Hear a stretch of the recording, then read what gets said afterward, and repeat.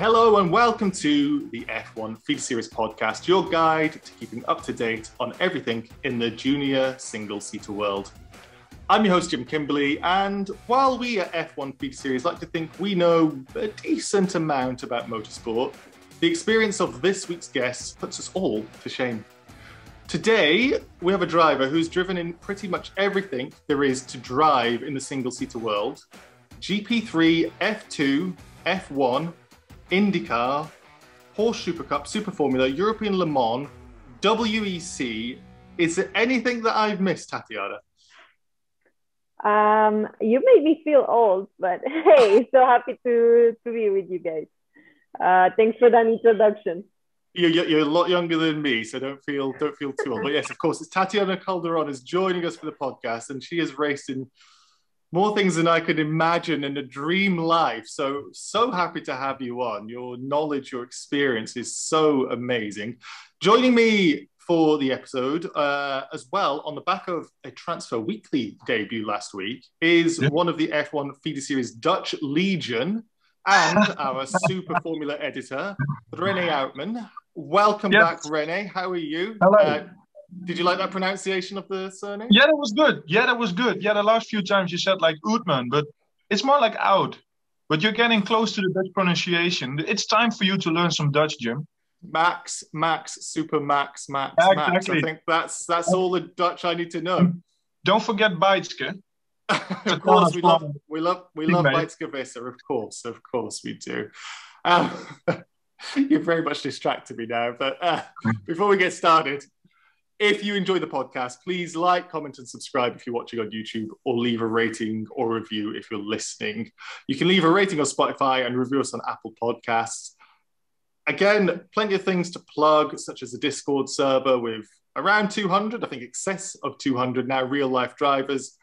And if you are watching, and you've watched it previously, you will see that I've been wearing an F1 Feeder Series, or you would have seen, I've been wearing an F1 Feeder Series hoodie, which at the moment is misplaced. But you can get your own, or buy me a new one, by getting onto our Redbubble store for some F1 Feeder Series merchandise. Look in the podcast show notes or the description below if you're watching on YouTube.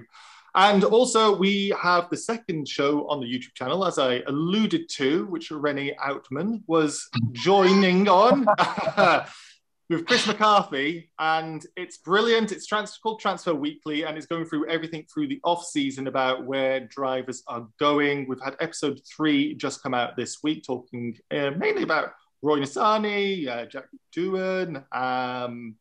Who else do we have? Brad Benavides, loads of drivers. To keep you up to date on who's going where is brilliant. So if you do want to keep up to date on all the driver announcements in the coming weeks and months, be sure to subscribe to the YouTube channel not to miss an episode. If you do subscribe, it really, really helps us out. And if you already are subscribed, thank you so much. It really, really helps. Okay, so what we usually do, Tatiana, right? You go and say this is the F2 segment, the F3 segment, the Freca segment, whatever. It's difficult with you because you have different championships you've raced in. So I'm going to put this under the 2022 segment. And the first question is the most important question. How is your hand? It's ready to punch a couple of people, but no, thanks for asking.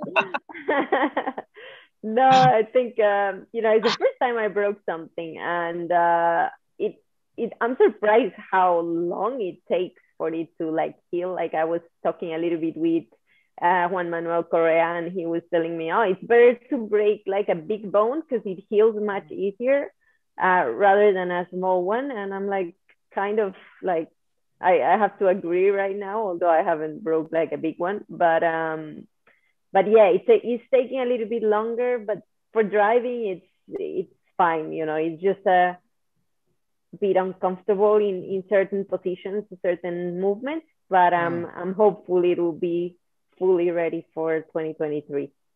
I hope so too. I'm glad it's starting to progress. I don't know if I agree with the advice of JM there by saying break a big bone. Just don't break any bones. I've not broken a bone, touch wood. But yeah, don't break bones. That's easy. But it was the incident in Monza, wasn't it? Was it the sprint race that you had the injury? And I was trying to find a replay of it, and the best bit I could see to see what happened to your hand was you gesticulating, I think is the English word, gesticulating to Ollie Caldwell about what the F was going on with that. So I thought your hand was working pretty well then, but maybe it was the other hand? It's a good question. You know, I was like, after the incident, I didn't like, it was hurting me, but I thought it was gonna be okay for the second day. I didn't even went to the medical center or anything. I just, went back to the hotel with a little bit of ice. And then the next day I was like, oh, I think the glove doesn't fit. So my engineer was looking at me like, I'm pretty sure that thing is broken. And I'm like, no way, because, it hurts, but not that bad.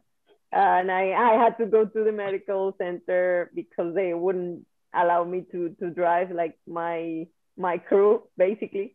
And unfortunately, yeah, it was broken. But to me, I didn't do anything wrong. Unfortunately, like the stewards didn't have enough like footage.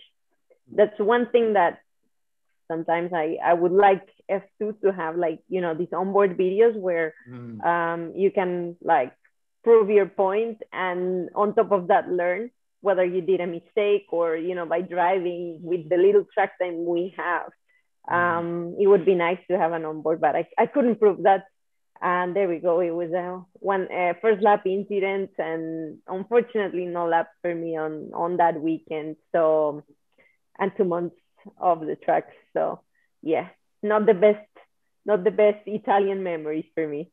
Well, I'll tell you something. I learned something from the Monza weekend, and that's the best drivers just end the races off the track and win championships. So you've got that in common with a certain other South American who's done very well. But the second question I wanted to ask you is what's turned into the classic off-season one for all the drivers that have come on the podcast. And that is quite simply an open question. And that's, how has 2022 gone from your perspective? Well, I feel like it's been like 5 years in one, to be completely honest.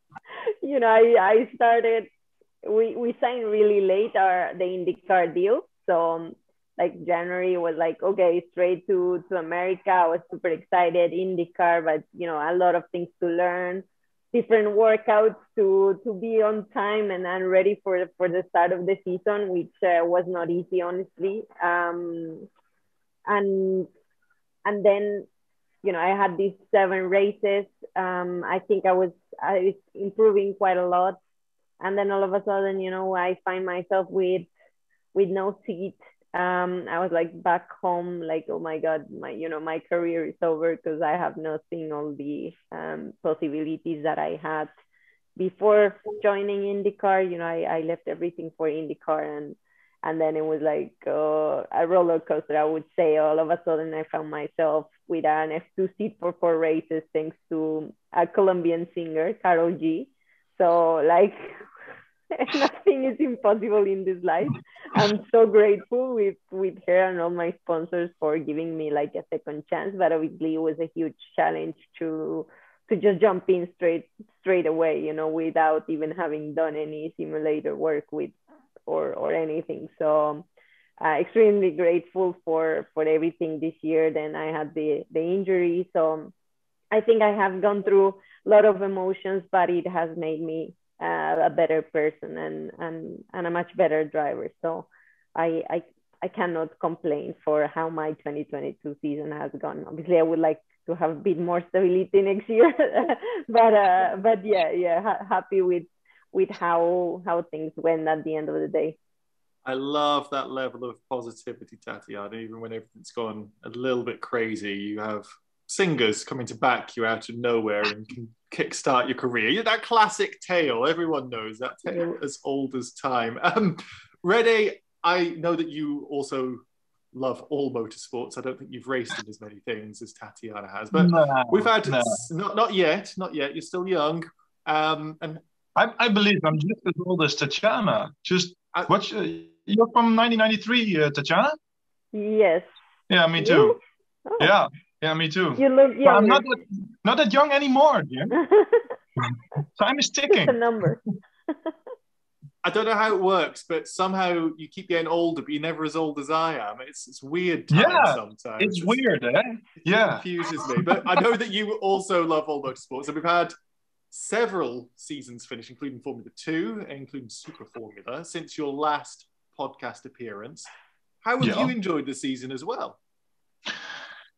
Yeah, look, you already texted me that you were about to ask me this, and I had a few hours time to think about this question, but I still haven't really. Look, 2022 was an amazing season. I mean, Formula One was cool, although the Max Verstappen domination was maybe a little bit too much. But IndyCar was just bonkers. It was unreal. I mean, Tatiana even competed in those races, but to watch it as a spectator was so incredibly challenging on track. There were so many competitors who were able to win a race. Let's say 10 or 15 drivers could. And in the end, it all came down on the last race, which was very exciting. Obviously, I really enjoyed the endurance racing as well. I've got a friend over here. for the benefit of anybody who is I need to promote him, right? Yeah, there's a Bent Biscal little poster there that René is proudly showing.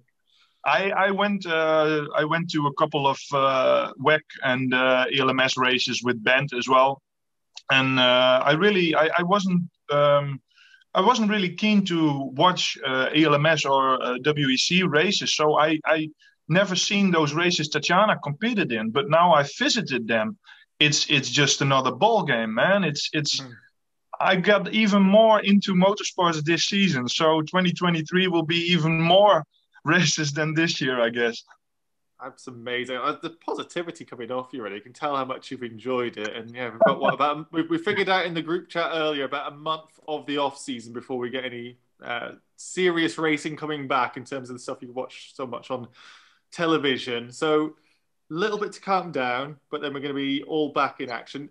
Just wanted to check in with you as well. If people haven't watched Transfer Weekly, one, why not? Because it's a really good show. But two, René, you made an appearance because there was some Super Formula news that came out last week. Yes. What can you tell us, if there's anything more to tell us about that? And can you briefly summarize what you did say for anybody who hasn't watched Transfer Weekly? Well, the transfers are going wild in Japan. So next to that, Super Formula is just a brilliant series and everyone should follow it. It's going absolutely wild there with Liam Lawson coming in, driving for the Mugen Honda squad, with our old pal Raoul Hyman getting behind the wheel of the B-Max Honda. And there are certain transfers within the series. One driver at Honda wanting to drive for Toyota. It's going absolutely bonkers there. So it's worth to follow F1 Feeder Series and obviously the Transfer Weekly pod. But yeah, there's a lot going on there. I'll tell you something, René. I thought Tatiana was PR friendly, but this is a brand new level of plugging stuff. Sorry, Tatiana, I rudely interrupted you. Please, if you need to plug something, go ahead. No, I like to follow the gossip and the actual transfers, because it's a really nice series. I have to agree with you 100%. Maybe some people don't give the value that it deserves, so it needs to be more promoted, but it's an amazing series. I'll tell you something. I'll give you two a room at this rate to have a little Super Formula love off. It's the stuff I've seen with Super Formula, and I'm one of the people who needs to watch more of it. But there's only so many hours in the day, unfortunately. But one, the cars look amazing, and two, the racing is nuts. And they don't seem to be scared of racing in the wet like Formula One either, which is my big Jim. Sorry, I have to interrupt you. Because all those hours, I mean, there were 10 races this season, and one race is 1 hour. So you only needed 10 hours, man. Come on.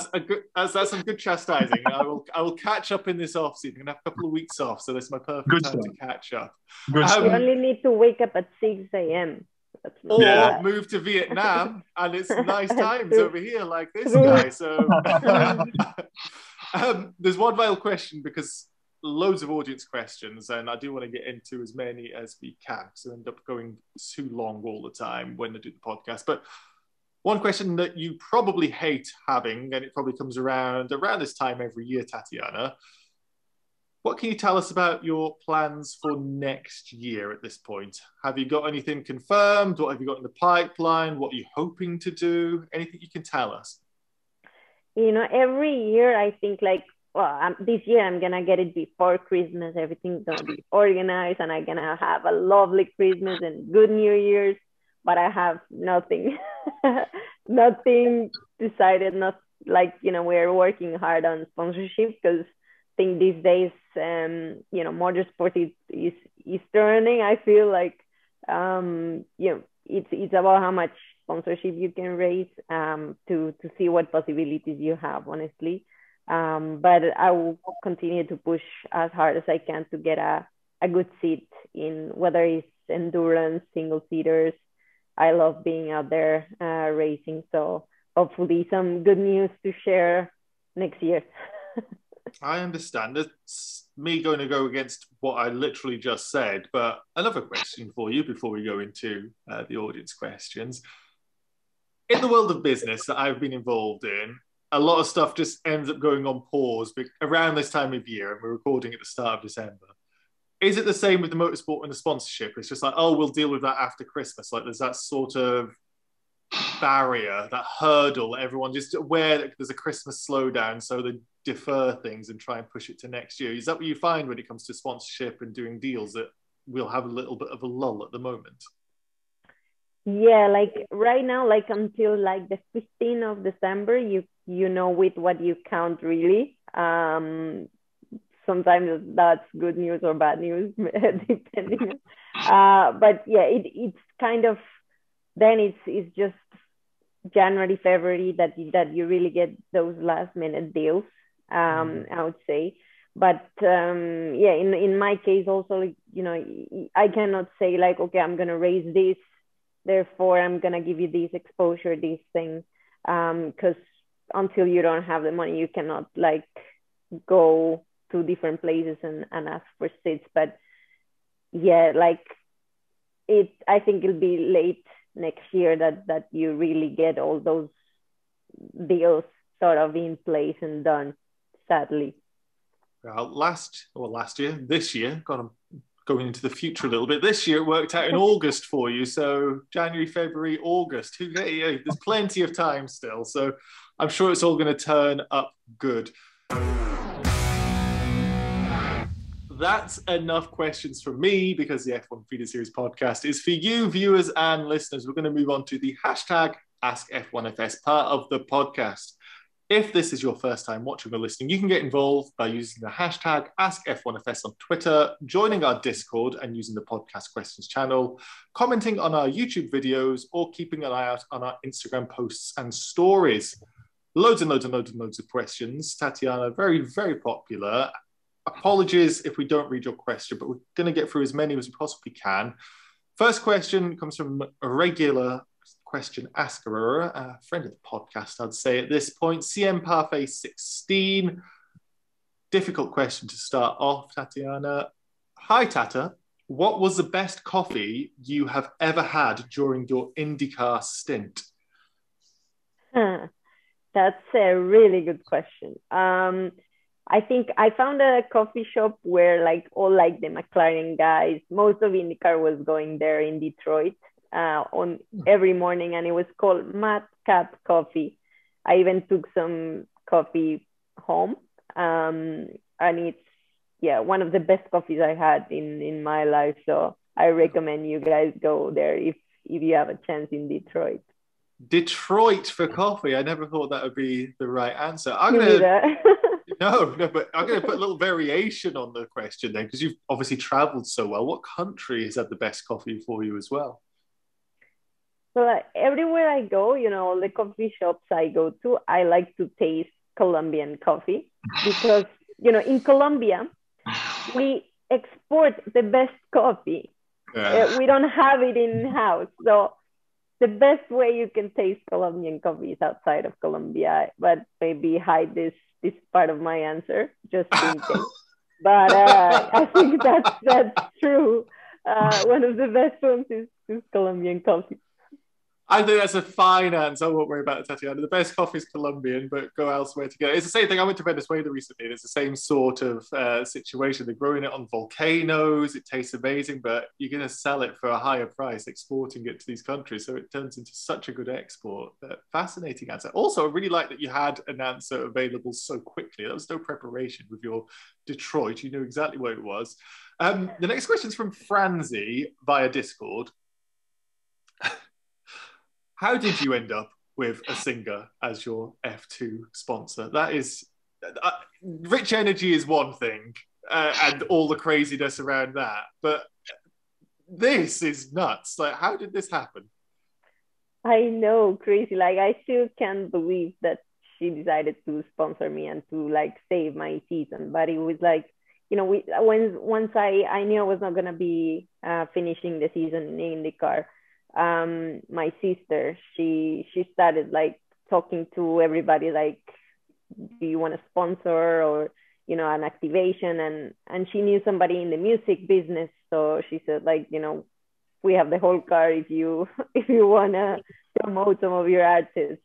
And then like 2 days later, Carol G started following me on Instagram, and I was like, whoa, this is amazing. You know, I wrote her a DM, not knowing if she would reply, but just to say, you know, I'm a huge fan of her work, and she's trying to empower women, and I love that. So she replied that, you know, we'll be in touch, and I was like, hey, that's hopefully.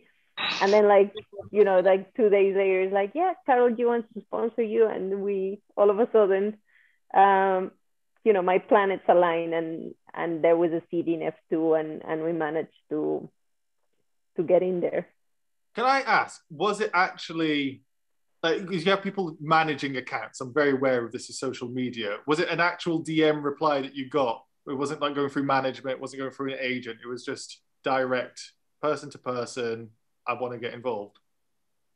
Yes, she said, like, we're going to get in touch, or we'll be in touch very soon. And I'm like, because I didn't know that the guy we spoke with, that the artist that was interested was her. Like, I found out like later. So it was like a real, you know, great message that I think it was from her, not her management, but who knows. But yeah, now it's amazing how things, you know, turn 360 from, you know, knowing and connecting with people and letting them know what's out there. So I'm extremely grateful with her. Obviously, I was a huge fan just before as well. So and you're a bigger fan now, right? Exactly. So it's like, you know, she has a company, like, Girl Power is all around there. Her manager is her sister, her older sister. So there's like these two stories that are super nice from the same country. So I love it. I love it so much. And what I also love as well, and Renee will get a lot of this, is how much still happens through social media. And I think, like, if I could go back and tell myself, is the way to do. Email is such a traditional thing, but speaking to drivers, is there anybody listening who wants to get into this sort of business, like talking to drivers and doing stuff for F1 Feeder Series? We've got positions available.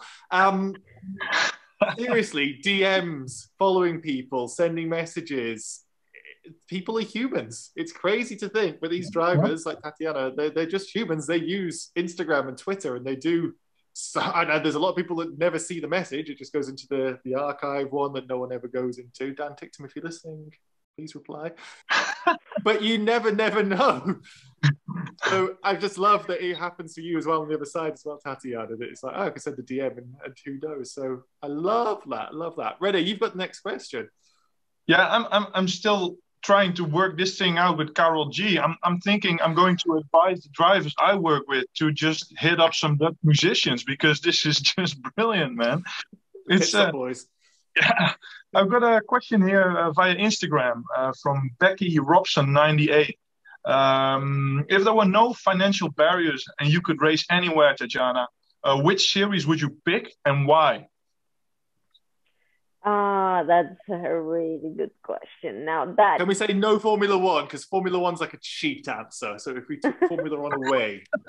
no, honestly, I think IndyCar, I would love to go back there. I had such a great time. It's brutal. The competition is unbelievable, like you were describing. Like anybody, he can be on pole one day, the next day P15, and you're like, what? So yeah, it's an amazing series, and I hope in the future I can go back there. Via Twitter from Andres Gutierrez at AndreSMGS. And he asks, what's your best memory from your experience at IndyCar this year? Best memory, I think it was the Indy GP before the Indy 500 that we had like a super crazy race. I think it's the craziest race of my life, and we had like rain, semi-dry, rain with air screen, which was scary. Thunderstorm. So it was everything at once, and it was super exciting. So in Indianapolis, I don't know, like the atmosphere, just the place is unbelievable. So I would give anything to go back there and have the same situation again. Would you have the same weather again? Is that the bit that just was key maybe for it? Intermediates instead of like full wets and windscreen, so that I can see 50 meters ahead. That would be nice, but the rest I would do the same. Yeah, I need some wipers on wipers, that screen. Sorry, yeah. No, you understand exactly what you mean, but yes, I love that. This question from KML Racing via Instagram. What was it like driving the 2013 Sauber? A very wide question, but like in terms of what was it like? What was it like? Is it something specific you can bring up? Was it the best thing ever? The sound is unbelievable. Like, I wish we could bring back, this one V8, V10, V12. The sound of those engines is unbelievable. I would say like it has more downforce than a Formula 2 car, obviously, and it's amazing to drive a Formula 1 car. But like the new generation car, that is a huge step from the older F1 cars. So yeah, it was obviously very, very special, particularly when I drove in Fiorano, because you could see people waking up and looking at you outside of the track, and they would stay there the whole day, and just to drive in such a legendary place, it's one of the best memories definitely so far in my career. The days that you drive a Formula 1 car are always very special. Yeah, I say that when I drive a Formula One car, it's a pretty special day, casual. That's amazing. I love as well, I forgot that 2013 was just pre the turbo hybrid. So the noise difference is, I think you'll get a lot of fans just for saying about the noise, because the purists do. I tell you what, when I listened to it on the television, I never was that bothered by it. But when I went for my first Grand Prix as a turbo hybrid era, I was like, oh, it has lost something. And I don't know if we'll ever get it back. I remember going to Silverstone 2005, the very first time I went to a Grand Prix track, and you could hear it because, it's a big flat place. You could hear it from miles away. You wouldn't have to be near the track to know they're on. But these days, when they go around the circuit, it goes quiet for a while. That was never the case. It's, so you're driving the proper cars with the proper engines. Very, very lucky person. Next question is from, I think it's Anya Aun via Twitter. Favorite track you've raced on, and is there a track that you want to race on but haven't? And you've raced on a good amount of tracks around the world as well, I'd say, Tatiana. So I'm really interested to see what your answer is. Well, I kind of like Le Mans. The 24 hours is quite special. Like, you go very quick, particularly like in the night. It's super challenging. And I think that's one of like my favorite tracks and events, I would say. And then to race, I think I would like to race in Singapore, and maybe Bathurst. That would be on my to-do list, definitely. Yeah, a pretty legendary one. The Singapore one surprises me, though. Have you been to Singapore, or is it just looking at is it the event that makes you more attracted to, or is it the long ass street circuit? Yeah, I think it's just so long, so intense. It looks like a super challenging. I don't know why I like suffering that much. I guess that's why I choose racing. But it sounds like hell, so I'll like to try it. What a great answer. Yeah, I mean, if you want to suffer, if you go to survive Singapore. that, it's good. That's very fair, yeah. Rene, please, got more suffering for Tatiana. We've got a question from Dom via Discord. Out of Super Formula, IndyCar, and Formula 2, which series did you prefer the most and why? I bet I know the answer. Come on, you know the answer. I think you're going to say that Super Formula is obviously very special, but IndyCar was the best. So I would say all the atmosphere, the tracks, the competition, I would say IndyCar, but the best car to drive is Super Formula. That's you go off throttle and you feel like you're braking because the downforce is amazing. So yeah, but maybe we can put the Super Formula cars in IndyCar, and then there you go. But as you are one of very few drivers who drove all those three, can you maybe put us with a certain comparison? Because what I know of is that the Super Formula car is almost as quick as Formula One in Suzuka, right? I think it's a little bit slower, but I think most of that time it's not in the corners. It's more on the straights really, and maybe the acceleration. Yeah, you have much more power, like 1,000 horsepower in Formula One, so you feel that. But the downforce and the cornering speed of the Super Formula is unbelievable.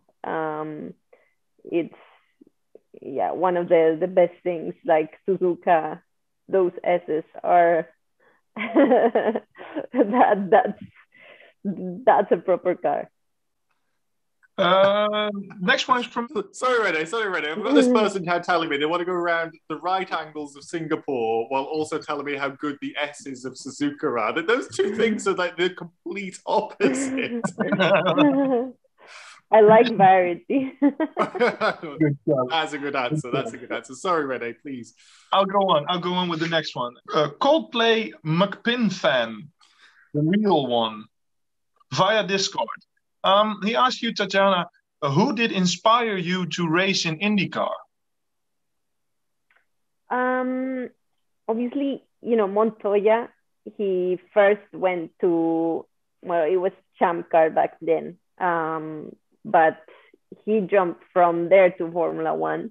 So in Colombia, we have always followed because it's a closer market, the US market. So it always kind of was closer, and then you have Danica Patrick and many more female drivers that have gone through IndyCar. So I think the whole combination was a no-brainer for me when I had the chance. You don't often get the chance to race in IndyCar. So for AJ Foyt Racing as well. So I think I got the inspiration since very early on from Montoya. Did you get to know him? Sorry, yeah, exactly. No, the exact same question. This is a journalist instinct. Yeah, how well do you know Juan Pablo? Well, he's always been super helpful. Like honestly, I met him like officially. I would say that he started to give me tips in Bahrain when he was testing the Porsche LMP1 back in, I don't remember which year. 2015. Yeah. Well, it could be 50. That's a good memory. And he started to give me tips back then. And whenever we, were at the same racetrack or even doing the 24 hours of Le Mans, the WEC championship we did against each other, and even the IndyCar race I did there, he was always super helpful. So I get on with with him and his family really well. And, you know, just to have a like tips from your idol, it's quite cool. So we had a good battle in the Indy Grand Prix. So yeah, just be careful what you dream. I love that. And you know, when you get the impression from certain drivers that they'll be just really nice to be around, that's kind of what I got from Juan Pablo. So it sounds like it's exactly as meet your hero sort of thing. It's exactly what you want to see. And of course, we're watching another Montoya rise through the ranks at the moment as well. He's all about his family. So hopefully we'll see the Montoya name rise to the top pretty soon too. Next question is from Sunny Claire via Twitter.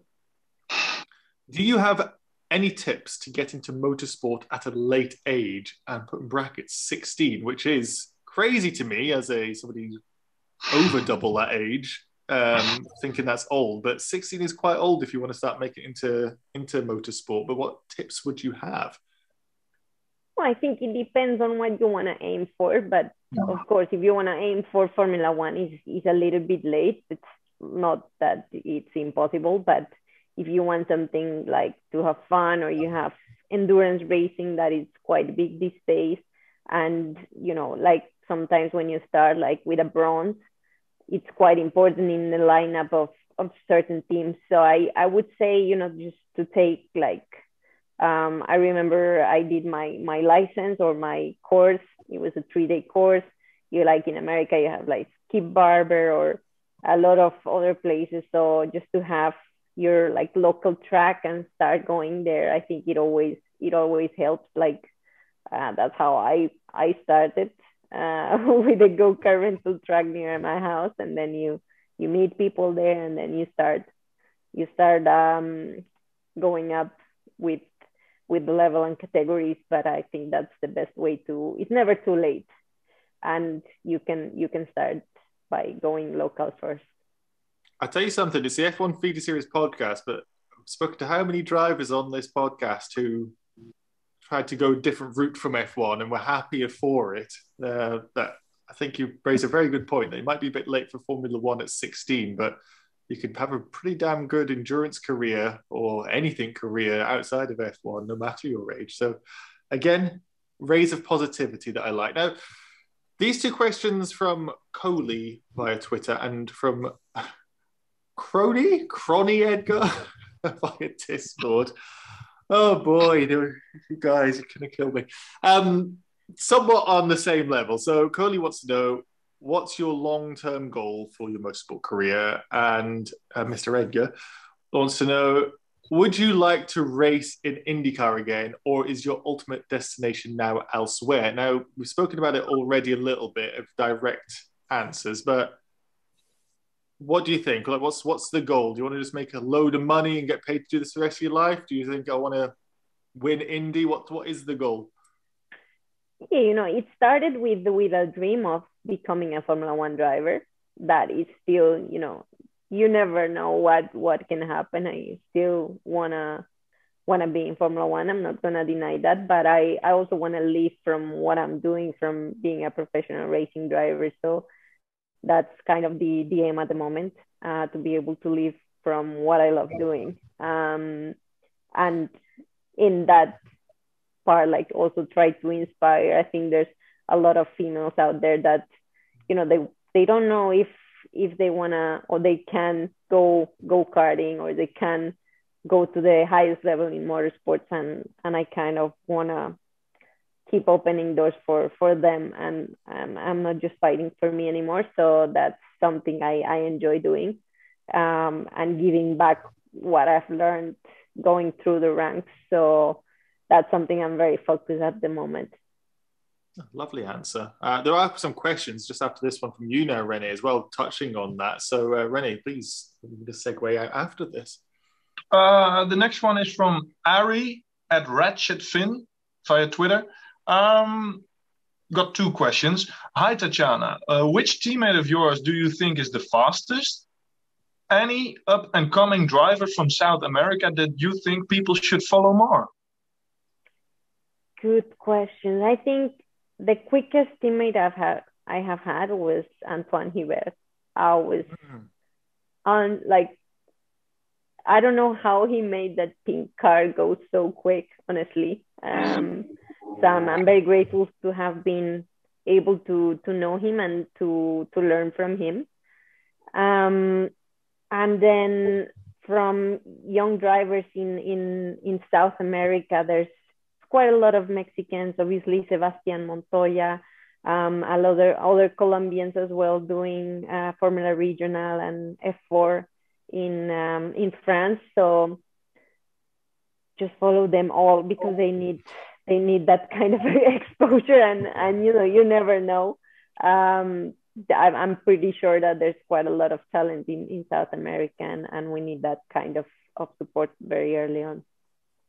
Yeah, we've had some of them on the podcast, and they're bloody quick. A lot of the South Americans at the moment. So yeah, we're lamenting at the moment, especially with the ADAC news this week, where the championship's not going to go ahead next year. The fall of motorsport in Germany at the moment, but it seems to be coinciding with a massive ramp up with some South American junior drivers at the moment. So always been a really good place, a good breeding ground, but at the moment just seems an abundance of talent. So yeah, interested to see where we're going. Now, I'm always remiss to talk about the female-male difference, but of course females are far underrepresented in motorsport. And as you said yourself, Tatiana, being inspiration, giving back, and talking about it raises the awareness, makes it viable, makes it visible as well to other young girls who might want to make it into motorsport. So I preface that because we've got a few questions now about women in motorsport, and I'm very glad that most of them were actually about other things, because you are an athlete at the end of the day rather than just an athlete who happens to be a woman. And that's like, it's two different things for me. So I do want to talk about it though. So I've got this first question from Jack Benham 13 by Twitter. How do you feel about the new announcement about the new F2 chassis design for 2024? And do you think it will help get more women into Formula 2? Well, I think it's, I've talked to a lot of Dallara people and F2, the organization. So they have, they wanted to have my opinion on, power steering, on what I was struggling with, the measurements, with the, the steering wheel, the pedals, the length of your arms, your trunk, everything. So they've been actively trying to make it more inclusive and to take our measurements more in consideration, because we are different. So I think that's really positive. But I don't know what they will decide at the end, whether you will have power steering or not. But I'm glad that things are moving forward in that regard, and I really hope that we can have more female talent in F3 and F2 in the near future. I think that's a really good answer, to be honest, Tatiana. I mean, they might ignore everything you said, but at least they asked, so which is possibly more than what was happening 20, 30 years ago. So, no, that does really sound positive. A very wide question from Vinny Alatalo. Hello, Vinny Alatalo. What is it like to be a woman in motorsport, which is historically a male environment? Now, that's the question from Vinny. I'm going to add a little bit to it and say, how do you think it is different today in 2022, almost 2023, from, say, 2010? So when you first started to really start make moves within the sport. Oh, I have seen a huge change. There's still a lot to be done, definitely. But, you see now female mechanics, more engineers. We have had team principals in Formula One. There's more girls starting in karting, although we still need more. But I think there's like that we start to understand the issues that we have had coming through, because there's not much data from women in this sport, in driving or in any other area of motorsports, and we need to have data to then start to change things, and I feel like people are getting that, and there's more being talked about it, about those issues, and that's the easier we can start to fix them. But yeah, there's still still a lot of things to be done, I think. But we are moving slowly but surely in the right direction. So hopefully I think by having more girls starting, then we can start to sort of balance it out and have more info to really modify a lot of things. Yeah, I echo those statements because as people who've heard the podcast before have heard me say, it's the fact that there's just people have always critiqued that there's not a potentially Jamie Chadwick could make it into Formula 2 or Formula 3 next year, and that might be true, but also if there's only going to have 50 people versus say 50,000 people going into motorsport, male versus female, then maybe Jamie Chadwick's the best of 50, but then when you're against the best of 50,000, which is Max Verstappen, it's very unlikely that one in the 50 is going to be the one. So getting more women, getting more girls into karting is what we are needing to do. And that's no disrespect to Jamie Chadwick, because she's still a bloody good driver, but that's you're stating the facts, Tatiana, and I like it. Renee, please, yes. Next question. Speaking of Jamie Chadwick. It's a very good question from Jake Herring, who has obviously no sort of taste at all for football, because his name is Jake Herring MCFC, which is Manchester City. So, but via Twitter, he asked you, Tatiana, did you ever consider racing in the W Series? No, never. And why not? To me, it's not in my DNA. You know, I always thought I could compete against the boys differently, obviously, because we are different, we feel different, we think different, our bodies are different.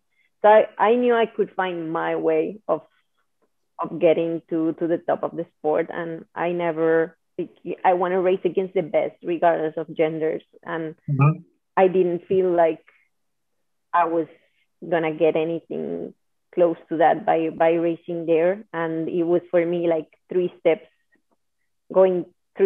down from where I was. I'm still like very grateful with people that want to push women forward and want to give them an opportunity. And but yeah, it was definitely not for me. You've been quite close with Susie Wolff, who was quite a vocal critic, I remember, when W Series was starting out. And what I'm going to ask, I suppose, isn't meant to be so as difficult as it sounds, but then you've got F1 Academy, which is like the second now female-only racing series, which is starting. Do you think, and I don't know if you can speak for Susie, I don't know how much you keep in touch now, is you thinking these are the positive steps, but not in the right place, potentially? I'm putting words in your mouth, and I apologize for that. Honestly, like, you know, with same as W Series, you know, you have to wait and see. And to me, it didn't work because Jamie had to race there for 3 years, so she couldn't progress to F3. And to me, that is a bit like a failure. Then obviously you need to look at, okay, if this F1 Academy is gonna help create a bigger pool and giving them like more track time and trying to prepare them for F3, but to hopefully guarantee an F3 seat to the champion, then that's a different story. But I think we'll have to wait and see. No, the information is light on the ground right now. I'm very, very aware of that. I don't want to push you too much on it as well, Tatiana. We're just bringing up Jamie Chadwick. Wish her well with her adventures in America as well. That's some good news coming out of it all. She's going to have a great time there. Yeah, I'm very jealous. She was very excited about the car when she came on the podcast earlier in the year. So I'm hoping it's going to be as good as she hopes it would be. The next question is, I'm just going to call it Saggy. And if you're watching on YouTube, you can see why I'm not saying the full name. Have you had moments in your career where you've doubted yourself only because of people criticizing the fact that you're a woman, which is quite a sentence to say, but I'm guessing the way that the question is actually trying to say is, has the criticism only because of your gender ever got to you?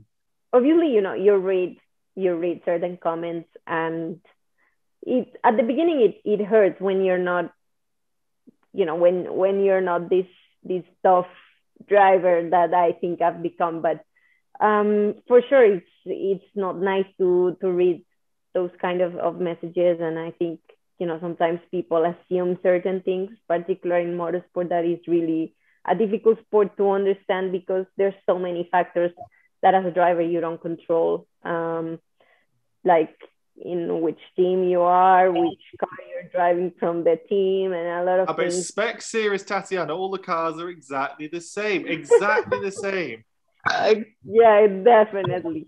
Never doubted that for a second. But yeah, it's tough when people outside just judge you based on certain things. But at the end of the day, you know,